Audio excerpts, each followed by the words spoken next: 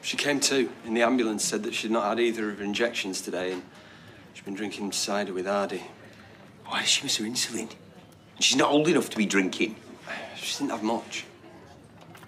Why were you at the flat? It was something Hardy said about Summer being tired and having a headache. It reminded me of something that I'd read about her diabetes. It worried me. Well, thank you for realising. You saved the day. Yeah, I did. I thought something might have been wrong, and it was. What would we do without you, eh? Ah, wind your neck in, Liam Gallagher. Do you not think you're just a bit responsible for any of this? I saved her, you plank. Just stop. This is about Summer. Sorry. Of course it is. Yeah, Sos. Oh, thanks for looking after her and calling the ambulance. Of course. I would really appreciate it if you just went home now. I'm sort of between homes at the moment, so... Just go, Todd. Please.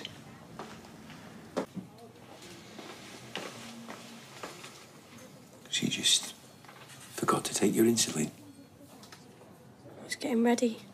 I wasn't thinking. Could have gone home and got it. It's not as simple as just doing the missed injection whenever you feel like it. You know that? Yeah, I know. You can't double dose to catch up, but... You see why you've got to set alarms? Follow your plan. I thought I'd be fine. And it's not exactly cool, is it? My phone buzzing every time I need to inject myself. Hardy's your friend. He wouldn't care. I care.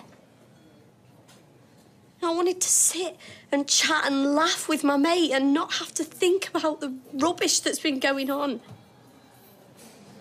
I hate my life.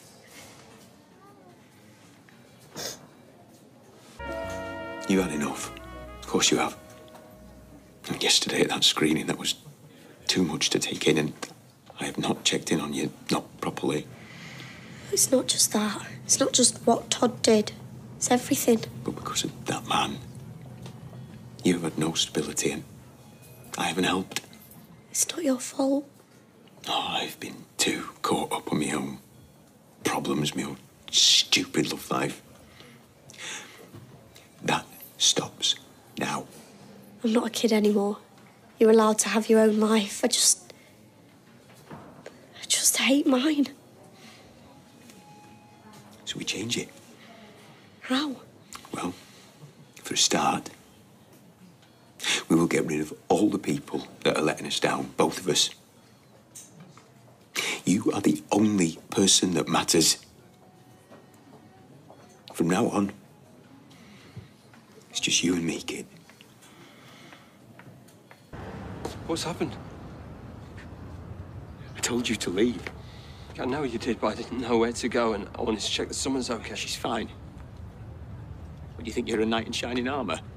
You said yourself it was a good job I found her. You might have saved her, but you caused it in the first place. She had a hyper. How can you blame that on me? Her head is a mess because of what you've done. She's wrecked because of you. All right.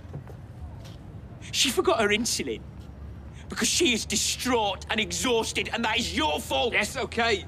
I'm sorry. I hate that I've hurt Summer. Don't pretend like you care now. Of course I do! Oh, please. You wanted to beat Paul. You just wanted to win. Me and Summer were unfortunate enough to be the prize.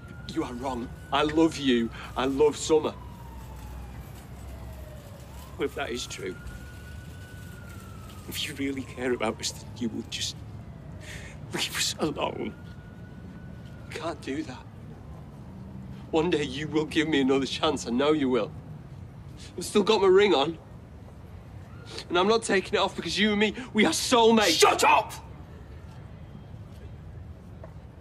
You can't help yourself, can you? Just take some responsibility for what you have done. You've broken my heart. And Summer's. And I will never forgive you for this. Never.